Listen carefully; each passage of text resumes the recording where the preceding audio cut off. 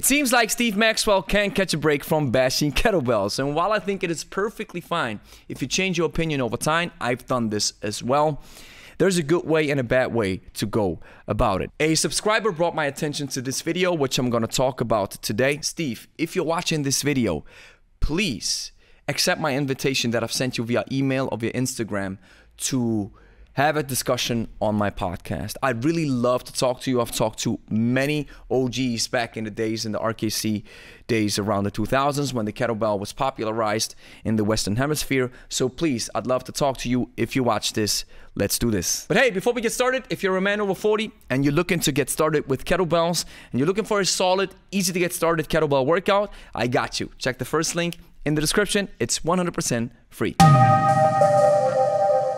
Grüezi miteinander, Gregory von Lebe stark here. Steve Maxwell had a conversation with Jay Vincent about kettlebells, and he said that, you know, what he usually says, his shtick, that kettlebells are dangerous and kettlebells gonna get you hurt, so on and so forth. So I want to tune in, listen to what Steve has to say, and then I'm gonna give you my feedback. So I got Steve Maxwell here with me, one of the best jiu-jitsu coaches in the world. He pretty much popularized the kettlebell and even popularized famous silly exercises like the Turkish get-up, if I'm not mistaken. And here's two things. First of all, Pavel Tsatsouline popularized the kettlebell. I'm not saying that Steve wasn't pivotal in assisting Pavel, but, you know, I live in Switzerland, and I've heard of Pavel. I've never heard of Steve Maxwell. I've heard of Steve Maxwell after Pavel.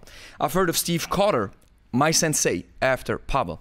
I've talked to many experts, coaches, and kettlebell folks on my podcast, and almost all of them mentioned Pavel Tsatsouline's name on how they got started with Enter the Kettlebell or Power to the People or whatever have you, even though that wasn't directly aimed towards kettlebells. What we can say, though, is, as far as I know it, is that Steve Maxwell came up with the Turkish get-up to include it in the RKC curriculum back in the day. I agree. We can also call it the circus get up. But hey, if you love this exercise, it's awesome. But, you know, I agree that you can do probably better exercises, press, squat, swing, that probably give you more bang for your buck than a Turkish get up. Because many people look at it from this dogmatic approach because it wasn't simple and sinister from Pavel. Now everybody think it is the holy grail or kettlebell canon, which I don't think it is, but it doesn't mean that it's not a cool exercise. And it surely doesn't mean that if you enjoy it, that you're supposed to stop doing it. All that being said, the kettlebells did give me a lot of what I was after, but at a big price. There was no doubt. It's fucking hard, dude. It is. And I was still using it in the high. It still fell within the realm of high intensity training. I wasn't doing marathon workouts. I mean, my workouts are like 20 minutes, 30 minutes at most, because it was too damn hard. Usually 3 exercises at a time. You know, like pull-ups, Turkish get-ups, and swings would be like a very common workout for me. Or chins and dips and, you know, kettlebell snatch or clean and jerk, maybe front squats, you know, stuff like that. Now he says that kettlebell training is hard, and I agree, especially if you use a challenging weight. And he says that kettlebells gave him what he was after, which is awesome. And he mentioned powerful exercises, which I would consider most bang for your buck exercises that give you a lot of return on investment. Now, just because kettlebell training is tough, especially if you know what you're doing and you increase the weight, it doesn't mean that it's killing you. And it doesn't mean that it's going to break you. Because let's put the kettlebell aside. Let's use dumbbell. Let's use barbell. Let's use body weight. Let's use any kind of training implement or modality. If load exceeds capacity and you don't know what you're doing, you're getting hurt. If you don't abide by solid rules of training education, push, pull, squat, hinge, so on and so forth, and if you don't understand rest periods, of course, you're going to drain your body, you're going to destroy it, and you're probably gonna hurt yourself. So here's the idea. I believe that you can go into the high intensity zone and still do a workout that gives you more energy than it takes away from you. We have experience in this from over 7 years now with many of our clients, personally as well. We get so much feedback from people all around the world, 40s, 50s, 60s, 70s, people who are still going strong with kettlebells, because you have to know how to schedule and use a solid protocol to use a tool that can give you a lot of bang for your buck. And since you're using momentum, you also have to have a solid capacity and base layer of strength before you go into these more advanced exercises, I would say. And even if you're lacking that strength, you can build it up by using very light weight or just practicing the exercise and then build strength and technique at the same time. Sometimes people don't have a lot of time, or they have to crunch your workout into a very small time frame, and then skill practice and the workout itself is sometimes confined into one, and then you have to understand, okay, they have to learn a little bit of the skill, but they also have to go into the workout. That's when you're teaching and training normal people from everyday life who are not enamored with kettlebell training or who are not in love with fitness like we are, who are just normal people who need an outlet to train because you know it gives them better results. You know it improves their health. I'm assuming, based on Steve Maxwell's credentials, that he knew what he was doing. But maybe I'm wrong. He didn't know what he was doing, and that's why the kettlebell killed him. So, I mean, we know the kettlebell is kind of dangerous. So let's put it like this. We know that dumbbells are dangerous. We know that barbells are dangerous. We know that machines are dangerous. We know that high intensity is dangerous. We know that CrossFit is dangerous. We know that MMA is dangerous. We know that Jiu-Jitsu is dangerous. We know that Karate is dangerous. So on and so forth. If you don't live under a rock 24/7, not moving, and you go out there enjoying your life, there's always a possibility of you getting into some sort of danger zone, right? There's always danger lurking outside. If load exceeds capacity and you're ignorant of the tool, there is the danger. Has nothing to do with the tool. Has everything to do with how you handle it. The best parable would be, the problem's not with the dog. I have a Staffy. You have a Pit Bull. You have a Cane Corso. The problem's not with the dog. The problem is with the guy at the end of the leash. The problem's with us. So we have to understand how to teach and train the dog. If we don't know what we're doing, of course, then we blame it on the tool because we maybe didn't educate ourselves well enough to understand the tool in and all by itself. what kind of injuries did you suffer when you started using it that you were like, all right, this doesn't work? You know, it's funny because my ex-wife also started in with the kettlebell. But I remember her saying, wow, wouldn't it be a kick in the pants if 10 years down the road we find out that this stuff is really dangerous and really messing us up. I didn't suffer any overt injuries. Actually, that's not true. I had a couple. But it was just the wear and tear, mostly? The wear and tear, man. I started feeling it. I'm thinking, wow, I'm fucking myself up with this stuff. Brother Steve, you're evading the question. You couldn't pinpoint anything that led to a specific injury because of the kettlebell. You mentioned your right shoulder. What? That can't be from grappling? That can't be from jiu-jitsu? That can't be from anything else? So you know for 100% fact, or you can go to a doctor, right? He checks out your shoulder, and then he can, through evidence-based practice, guarantee you that, oh, that was press number 3,252 that you did back in 2004. That led to this cascade of injury. Come on, man. You felt like, oh, 10 years down the road, it doesn't feel good for me and my wife or whatever. And that may be the case, which is totally fine. It's totally fine.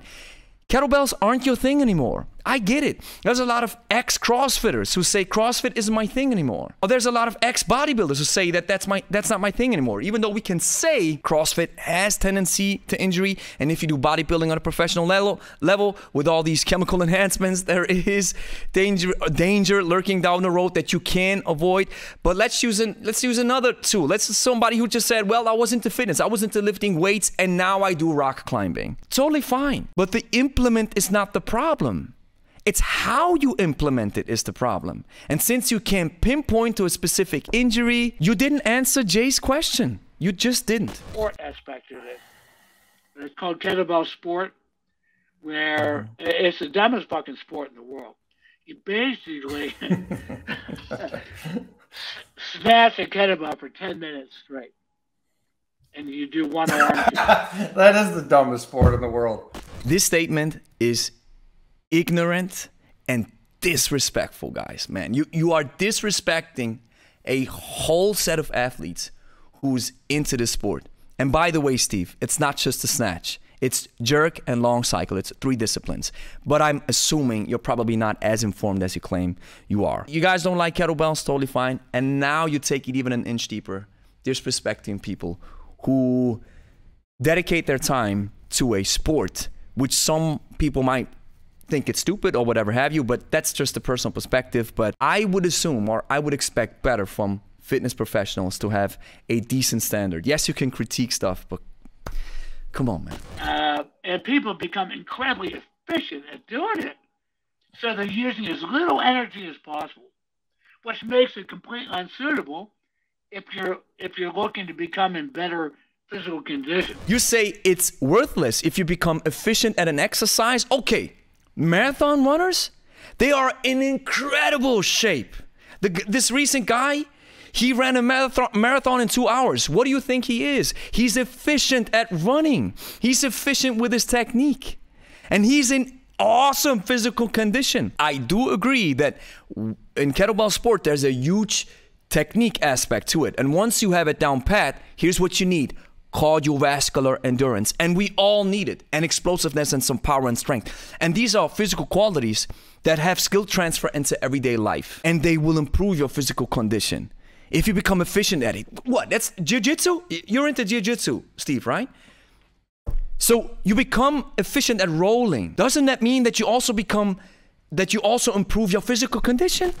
The lie of the kettlebell that gets a lot of people into it was you're selectively recruiting fast twitch muscle fiber, which we all know is a bunch of nonsense. You're not. I have to read Pavel Tsutulin's new book on this because I think Pavel's big on claiming that you can selectively recruit your muscle fiber. So I think he takes a stab on Pavel. I'm not into this research as much. What I know, based on my surface level of understanding, is once you move your body, all muscle fibers are activated, or everything works in harmony. And depending on how much weight you're lifting or how intense you are, more muscle fibers get recruited. And yes, we also know that there are certain muscle fibers who are responsible for more cardiovascular activities, and others are more responsible for strength activities. But the selective reprocessing, that's something I think somebody else tried to debunk this, what Pavel has said. But, you know, I'm not an expert on this field, so I can't really give you a qualified comment. And moving fast doesn't make you faster. But, you know, these were the claims. You'll be more explosive.